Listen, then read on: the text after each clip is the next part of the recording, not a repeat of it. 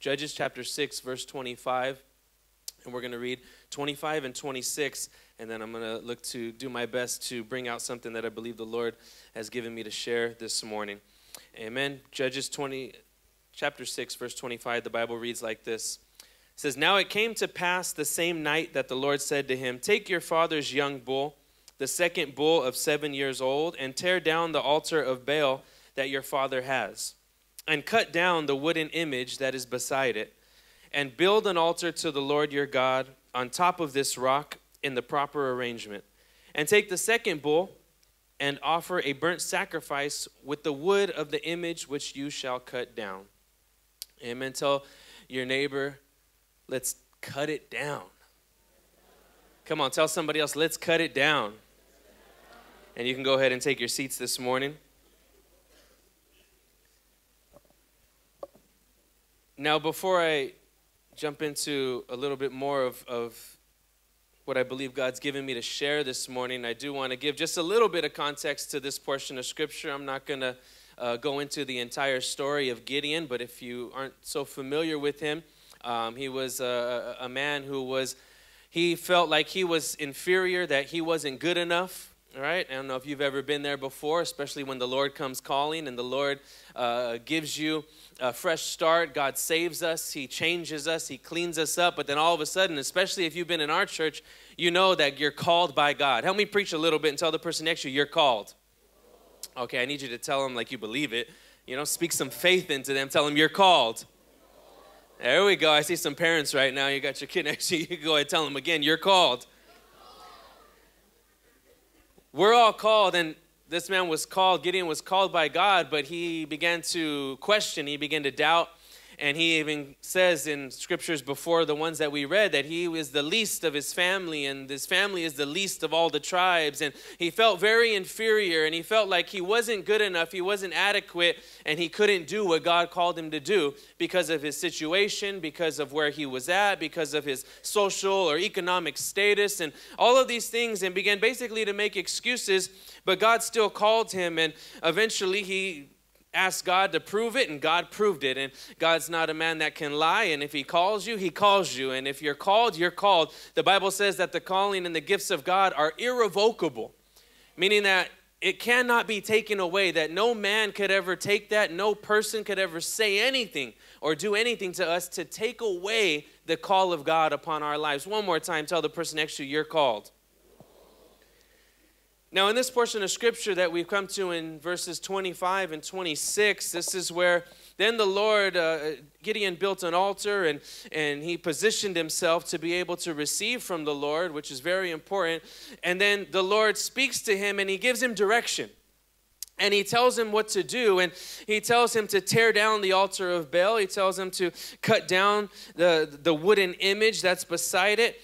And in this portion of Scripture and in this time, and especially a lot throughout the Bible, you could see Baal referenced and even in other names. But Baal back then was a particular god that was worshipped by many different people, many different groups of people. It wasn't just limited to a certain religion or a certain group of people, but Baal was widespread as far as the worship of Baal. And this was everything against God. I'm summing this up to not go too deep into it for the sake of time this morning.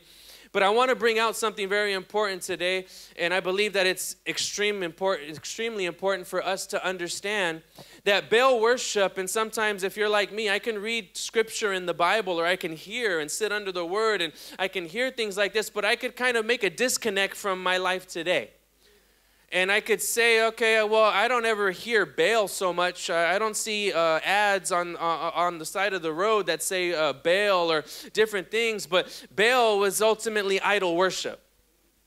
Baal was, there was a number of things that Baal included. And I want us to realize, and before I go into this a little bit, we have to have an understanding that Baal worship is still present today. That this isn't some story that is just way back when in the Bible that only Gideon faced and now we don't have to worry about it. No. Baal worship is very alive today. If anything, there is a rapidly growing culture of Baal worship once again. And what's important to take note of this scripture is that they also believed in the Lord. Hear me, church, that this time and in this day and age, God was God, but some places and some people, like we read about in Manasseh here where Gideon is from, they knew of God and probably also worshiped God, but they also worshiped Baal. Because how does Gideon know? And he hears from the Lord and he knows who the Lord is. He understands the things of God, but then right where he's at and where he stays and who he's around and where his family lives, God is telling him to also take down the altar of Baal.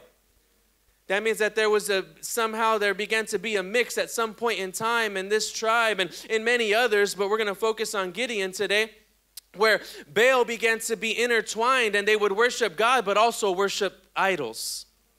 And you see it in multiple times in different instances throughout the Bible, but that's also happening today. That we can know of God, but if we're not mindful and we're not aware of what's happening, we could be worshiping God, but also have an altar of Baal right next to him. It's happening in churches. It's happening, you could see it happening online. You could see it because of social media and the speed of the internet nowadays. It's not hard to see that what I'm saying is true. I'm just trying to make a connection that the Bible is not outdated. The Bible is not some story that we just read about in history, but it's able to directly translate to our lives today. And it's important for us to understand that if God had to make Gideon aware that, no, you can't continue and answer my call if Baal is still around where you are. Then I have to take it serious today, and this holds me accountable, and it should hold you accountable as men and women of God that say, okay, I got to make sure that I'm worshiping God and God alone. That I might love God with all my heart. I might understand, I might pray, I might do these things, but I also have to make sure that there's no other idols, there's no other altars around me. Baal worship is coming strong once again in our world today. In Bible times, Baal worship would include many detestable acts.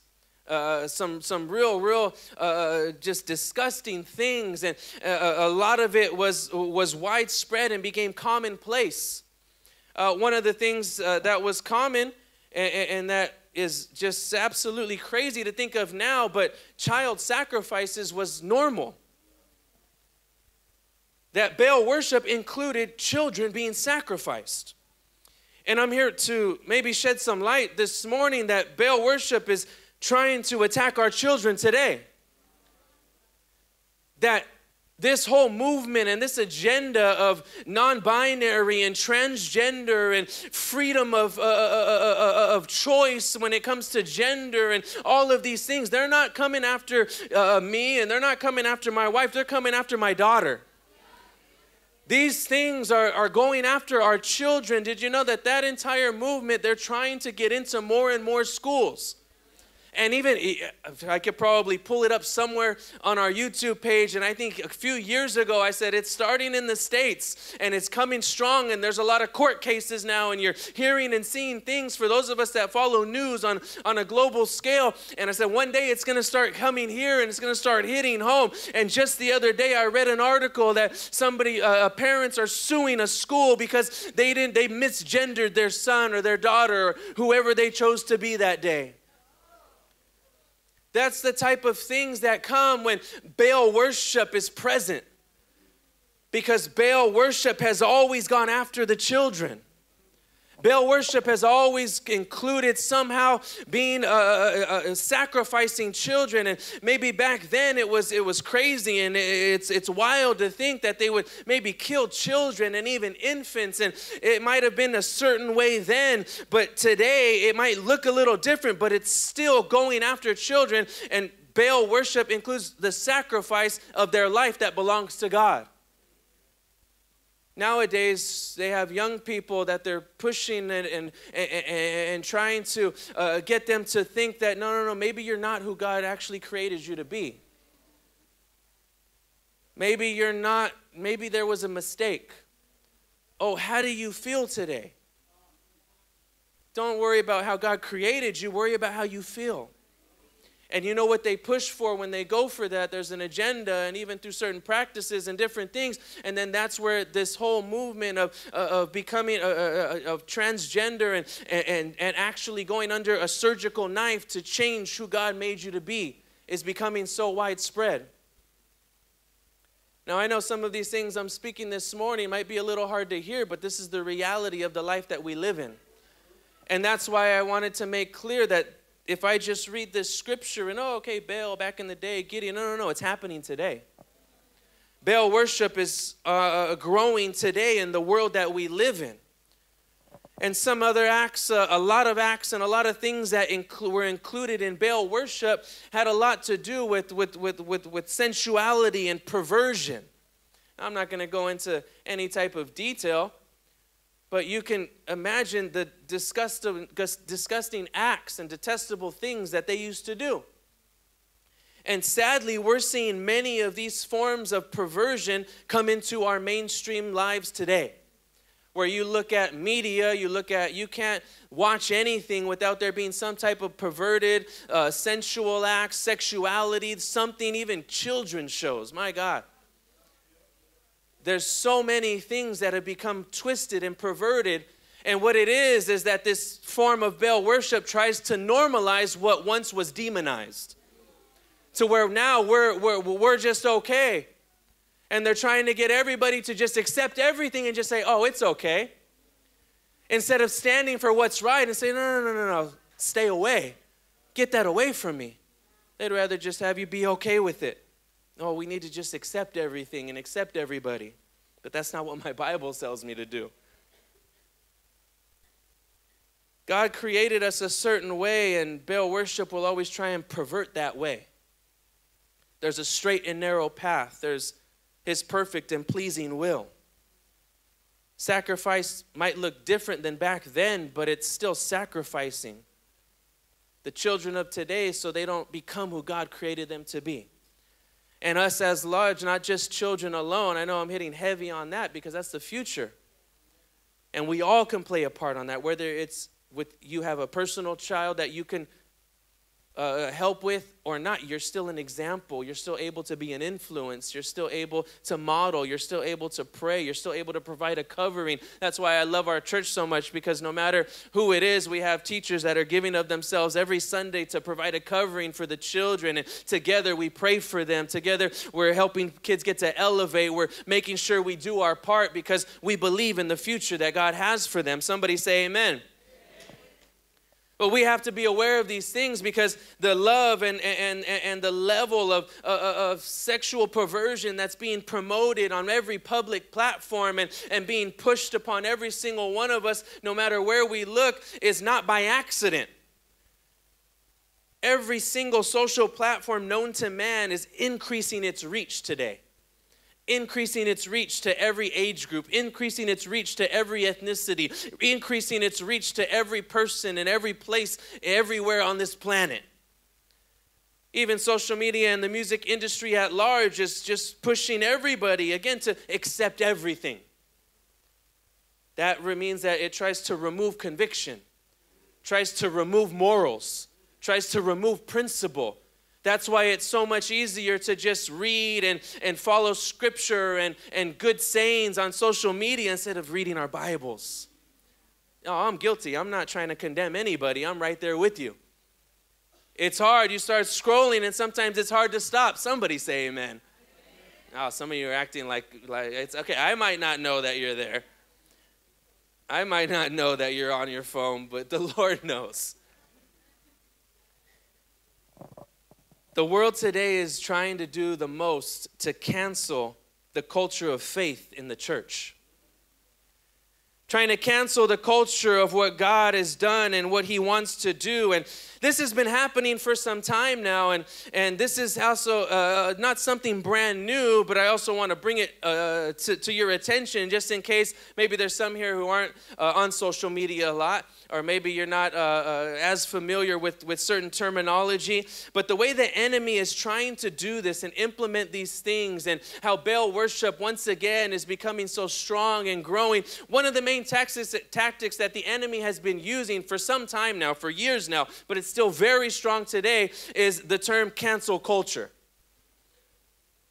Right, cancel culture, if you're not familiar with it, kind of to sum it up in simpler terms, is just the practice of either rejecting, shunning, stopping, or somehow dismissing somebody or something that you don't agree with. So those of us that know on social media, you see it a lot and you've been seeing it for some time. Cancel culture is, if I don't agree with you, then I'm going to cancel you.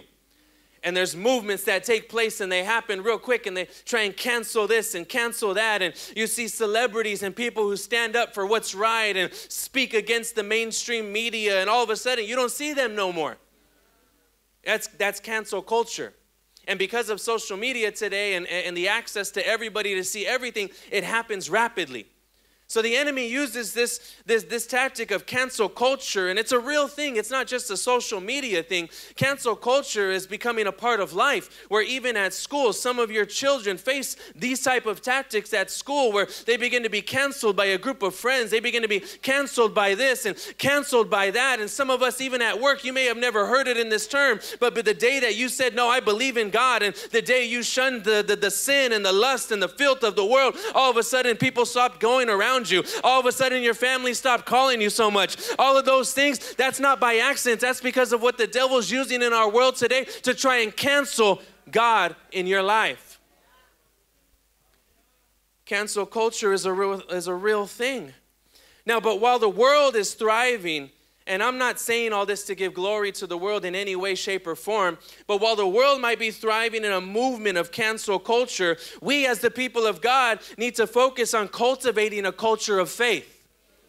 We can't get too caught up in what's happening in the world where we forget about what God needs us to get caught up in for His honor and His glory. And that's cultivating a culture of faith. And one of our greatest strengths in our ministry internationally is the culture of Victory Outreach. If you didn't know, we have a Victory Outreach culture. And this culture breaks down racial barriers. This culture breaks down everything that comes between man, woman, and child. This culture started in 1967 in a small little lounge in East Los Angeles, and it was full of faith and full of power and anointing. And that culture of faith has led us to be where we're at today. We have a culture in our ministry. And there's many things I can expound on when it comes to the culture of Victory Outreach that we love so much. But I think the main one that stands out to me the most is the culture of faith. It's allowed us to become the largest inner city ministry in the entire world. Ultimately, that culture of faith caused somebody to reach you and me.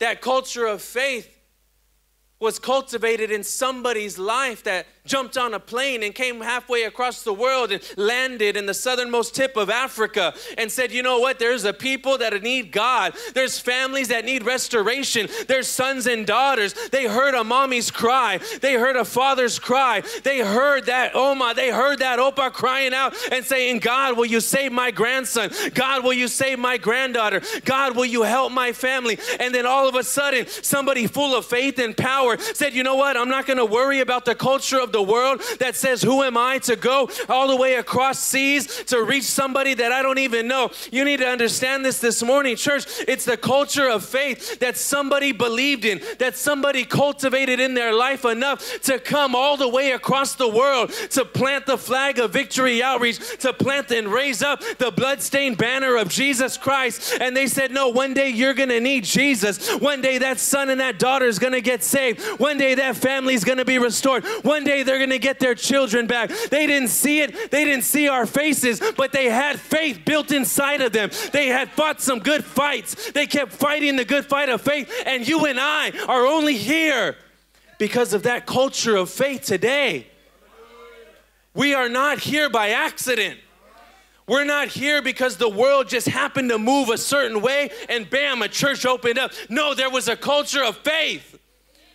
that since 1967, in that small little lounge with a few people, there was a pastor and his wife by the name of Sonny and Julie Arganzoni, that when they couldn't see it in the natural, they had enough faith to see in the spiritual. They had enough faith to one day preach that we're going to be in countries all over the world, that one day people from other lands and foreign languages are going to be spoken in Victory Outreach churches.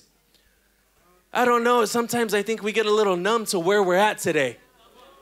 I think sometimes we think this is just, oh, we're just blessed.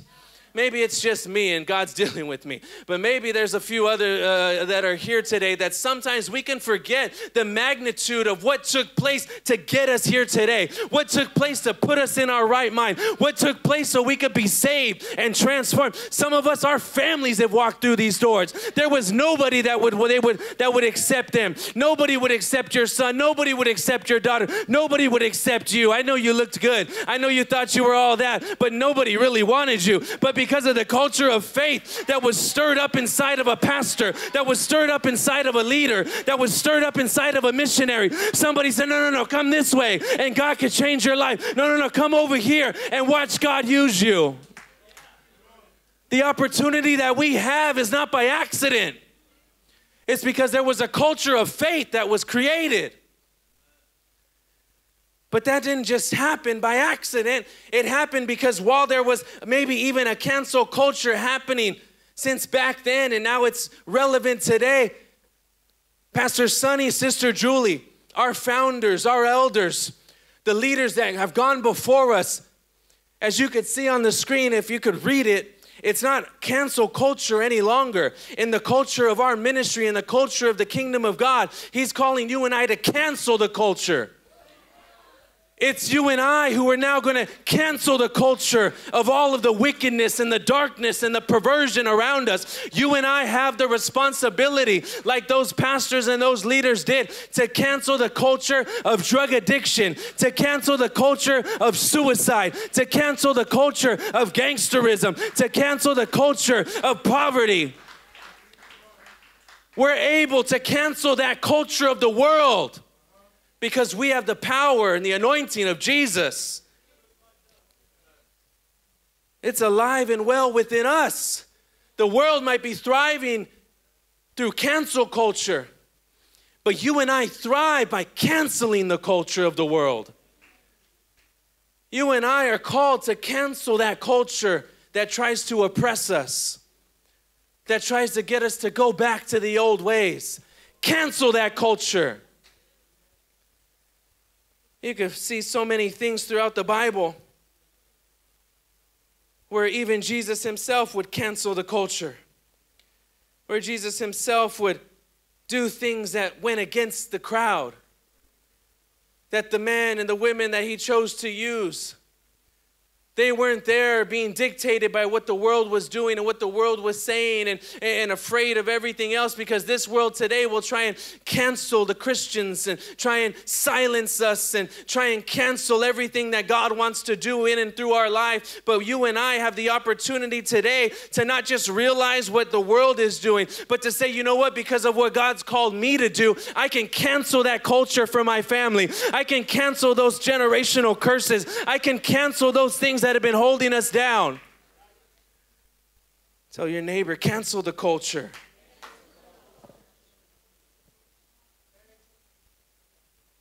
We need to cancel that culture of just wanting good vibes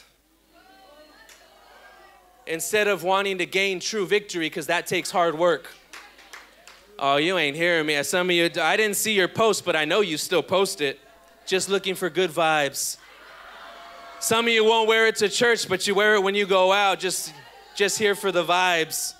We need to cancel that culture of just looking for good vibes and learn how to gain true victory in our life. Put in some work to get something real. Vibes come and go. And some days they're good, some days they're bad. But victory in the Lord is always good, and it always lasts, and it never fails. And there's nothing greater than knowing that no matter what's going on around me, I can cancel the culture of that depression. I can cancel the culture of that sorrow. I can cancel the culture of whatever the devil's trying to do against what God wants for my life. And we can have victory in our life. That's the real vibe. victory on a personal level. We need to cancel the culture of I am greater than the I am. John 13:6 reminds us that no servant is greater than his master, nor is he who sent greater than the one who sent him. No matter how great we become in life, no matter how successful God ever allows us to be, we are never greater than the one who sent us. 1 John 3:20 reminds us that God is greater than our own hearts and knows all things. He sees and knows all. He's always greater. Somebody say, God is greater.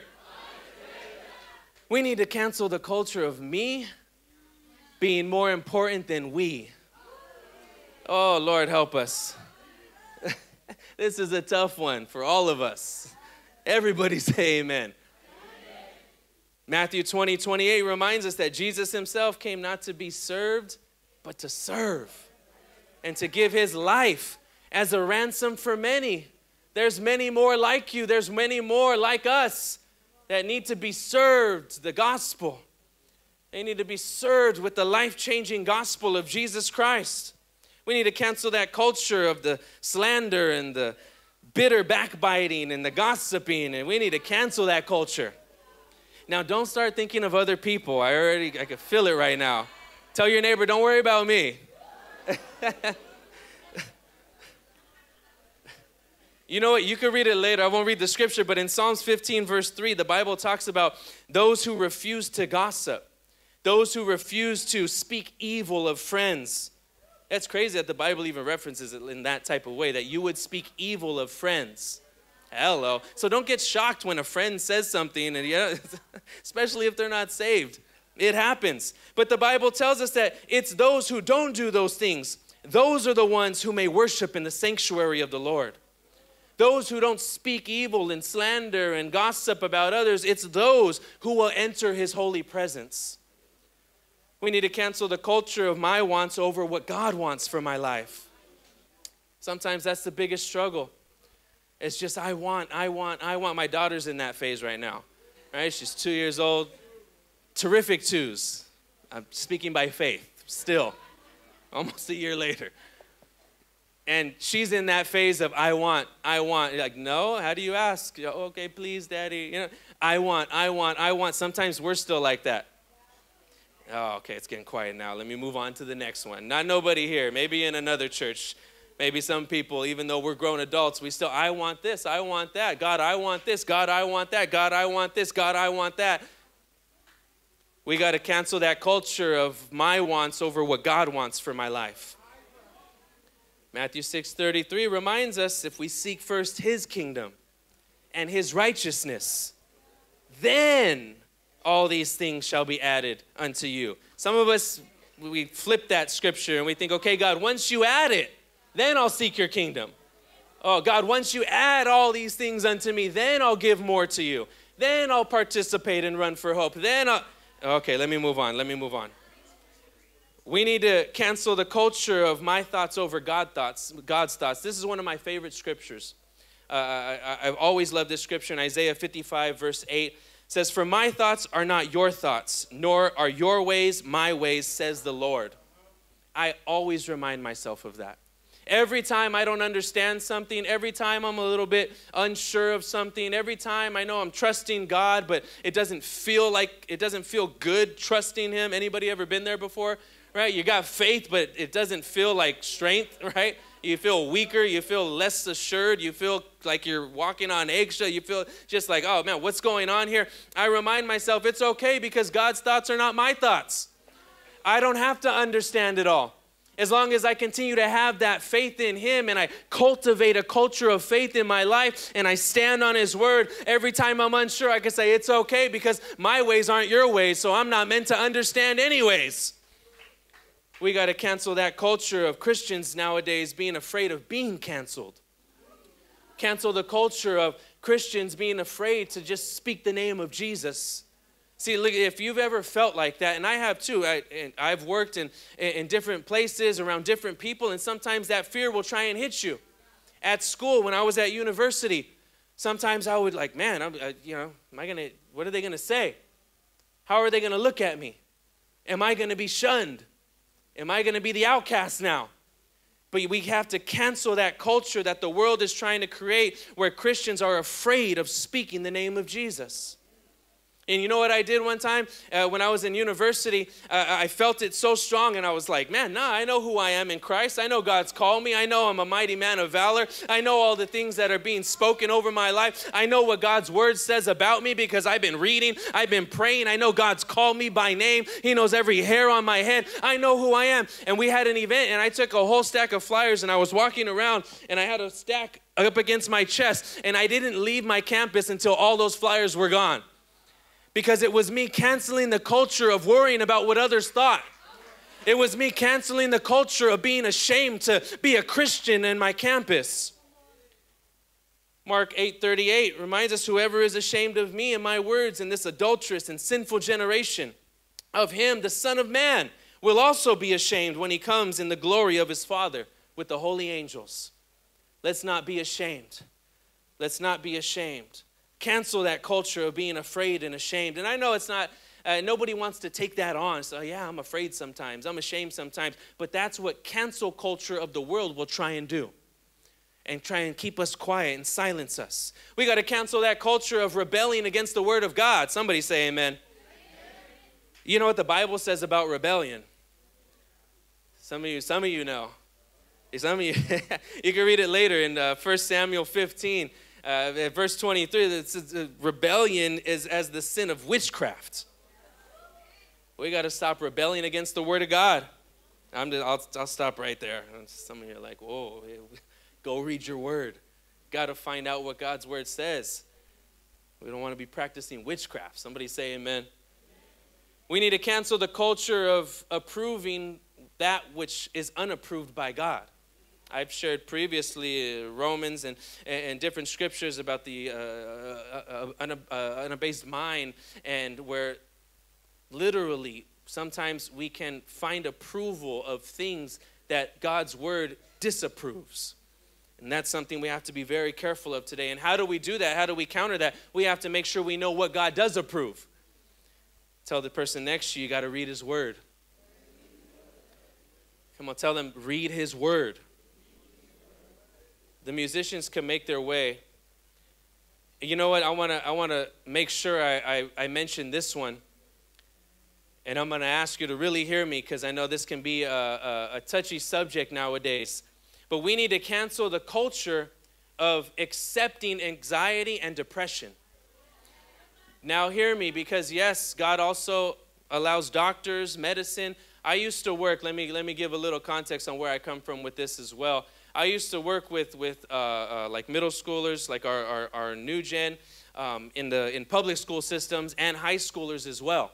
And I know very well that some medical things, different things, there's imbalances, whatever it may be, and we had to make sure that they took their medicine, and there's a place for that. There's good cause for those things. And some, it really does help in a tremendous way. But when there's knowledge of God's power, and when there's an ability to pray, and there's faith. See, this is why I was saying it so strong earlier of cultivating that culture of faith. Our ministry is only where it's at today because of faith. So when faith begins to get in the mix, all of a sudden we don't just accept those things for what they are. And today, the cancel culture of the world is really trying to cancel the power of God, trying to cancel the anointing of God, trying to cancel his life-changing power, trying to cancel the ability that faith is allowing God to do the impossible. So nowadays, you see more and more in churches of an acceptance that anxiety and depression is just a real thing. It's always been real. Just now it's commonplace. Just now it's more accepted. Maybe it's not looked at as bad as it used to be, like a mental disorder or anything like that. But nowadays, it's trying to be accepted so much that you even see Christians forgetting that there's a God who can change, that there's a God who saves, that there's a God who delivers, there's a God who restores, there's a God who gives you your sound mind. And instead of standing on God's word and believing by faith that anxiety and depression does not belong in a child of the Most High King, you see nowadays they're just being an acceptance. And a lot of help that comes, and that help does good, but it doesn't change. all of those things may be good, but they don't bring change, genuine change. And look, this isn't just my thoughts. I look at God's word and I stand on it and I believe it. If God said it, that settles it. Philippians 4:6-7 says, be anxious for nothing. I don't know who I'm speaking to this morning, but I could feel the power of God. And you've been in here and you've been struggling with anxiety, struggling with depression. Don't hear my words, hear the word of God. Philippians 4:6-7 says, be anxious for nothing, but in everything by prayer and supplication, with thanksgiving, let your requests be made known to God. And the peace of God, which surpasses all understanding, will guard your hearts and minds through Christ Jesus. That sounds like a beautiful life to live. To be anxious for nothing. To not let anxiety weigh us down. To not just accept it because that's what the world says. But to stand on God's word and say, no, I'm anxious for nothing. But I have to pray. I have to make my requests known to God. Social media isn't a source of change. Your family's great, your friends are great, people are great, but they're not our source for change. God's word says, be anxious for nothing. And then it goes on to say that if you do these things, then the peace of God. Oh, this is where it gets so good. If you've ever struggled with depression or anxiety, hear the word of God this morning. The peace of God, which surpasses all understanding. There it is again. You don't have to understand it. It doesn't always have to make sense. It takes faith in God. To be anxious for nothing, to pray, to make our requests known. And then that peace that surpasses all understanding doesn't just come and go. It says that it guards our hearts and our minds through Christ Jesus. We need to cancel that culture of accepting what the world says is normal. I want you to stand with me this morning. You know, there's tons of scriptures in the Bible that I could continue to reference of canceling the culture. And I even think of Jesus himself. What did he do when he went into the temple and he saw things that weren't right? What did Jesus do? He started flipping tables. Jesus was a G like that. I don't know if you've ever pictured him like that. I do. Maybe it's just my mind. But I picture Jesus and I picture him flipping tables. Like getting kind of gangster on people. Not that you should be gangster. Don't get it twisted. God's delivering us, right? But Jesus was flipping tables. And you know what? Today, because of the world and because of culture and doing it for the vibe, some of us need to stop sitting at tables that Jesus would have flipped. Some of us really have to start looking around and say, am I sitting at a table that Jesus would have came in and flipped? If Jesus were to show up in that room, if he were to show up around you in that group of friends, if he were to show up around that family gathering and you're sitting at that table, would he sit with you or would he flip that table?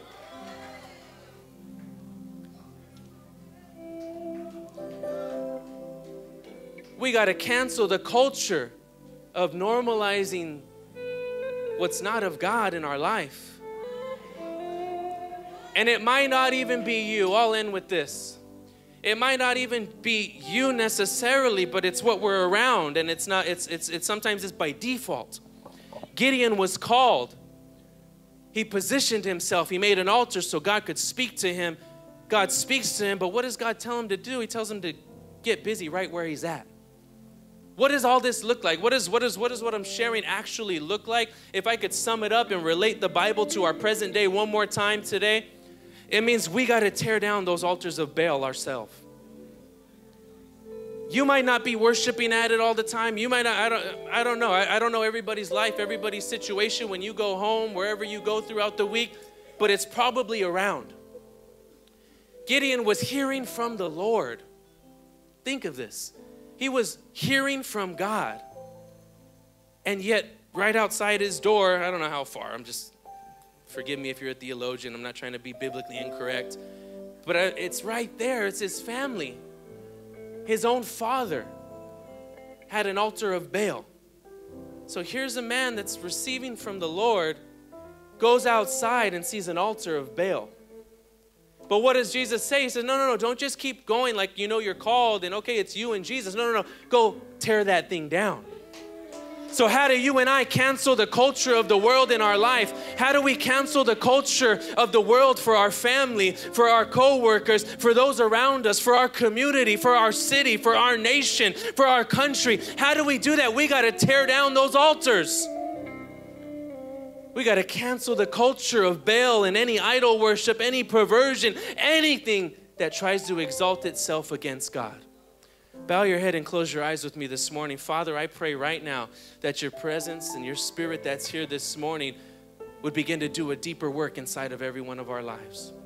Father, I know your word has gone forth. I could feel you here. I could feel you moving in our lives. I could feel you challenging and convicting. I could feel you giving freedom of depression, freedom of anxiety, because we're able to cancel that culture of the world. We're able to cultivate a culture of faith. And Lord, I pray right now that you would begin to come in your power and your might, and you would cultivate yourself inside of us this morning.